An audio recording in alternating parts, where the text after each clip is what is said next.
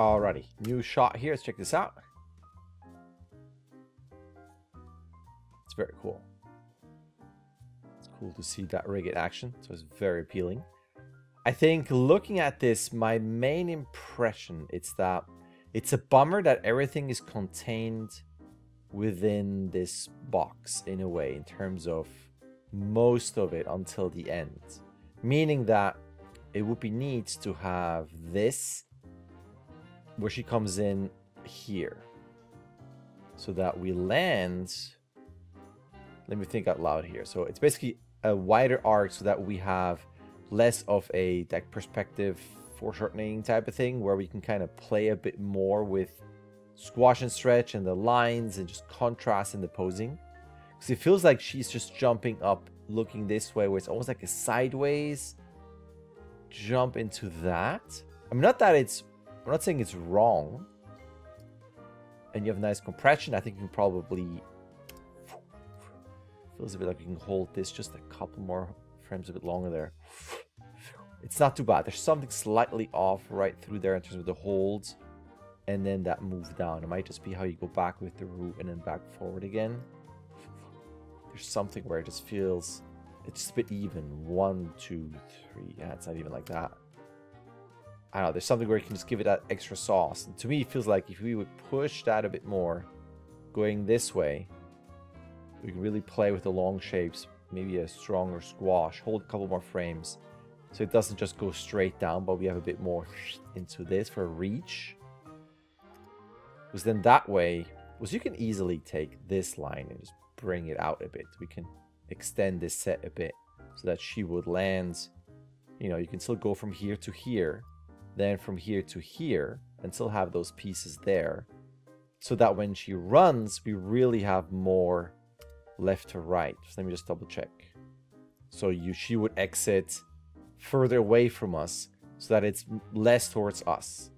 Because here we're not seeing a lot in terms of what the line of action is in any type of reversal or anything.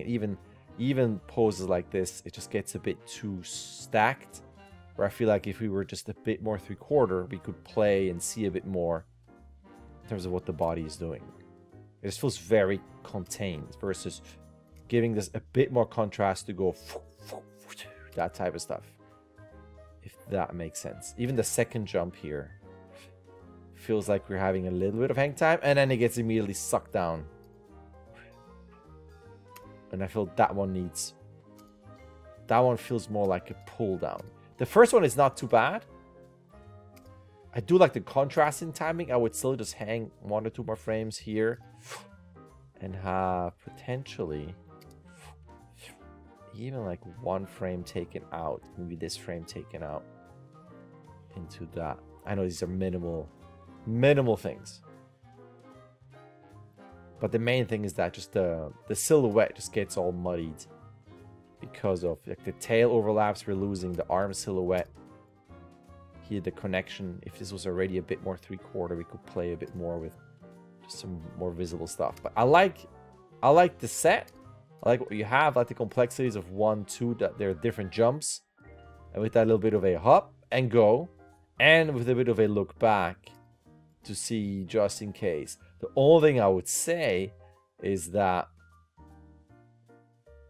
this could work just because we are so stacked here.